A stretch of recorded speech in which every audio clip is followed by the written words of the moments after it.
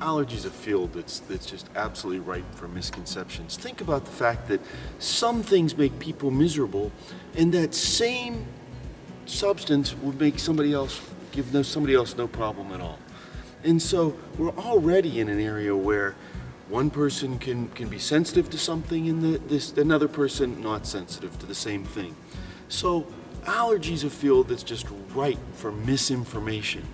And that's one of the things that we wanted to look at, was why did people have misinformation about allergies? Why did they believe these myths about allergic substances?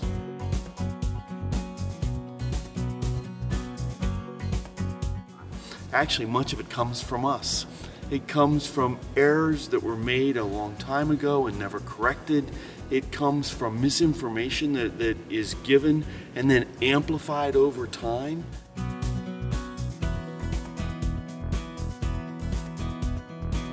We have problems with people being concerned about black mold.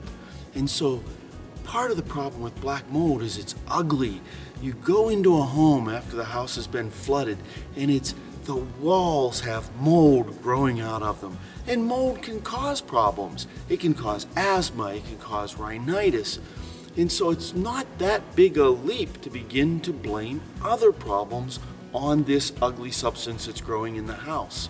So the basic mistrust of mold growing in the house allows people to believe that it causes other problems.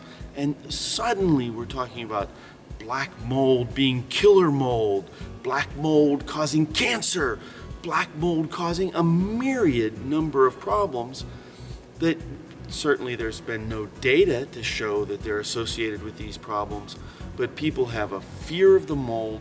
They see the mold and they begin blaming the mold for all sorts of problems that they have.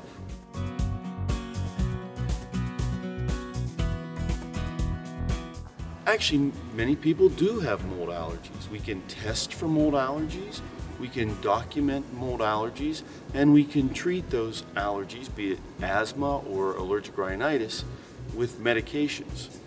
So that part of the problem we can certainly take care of.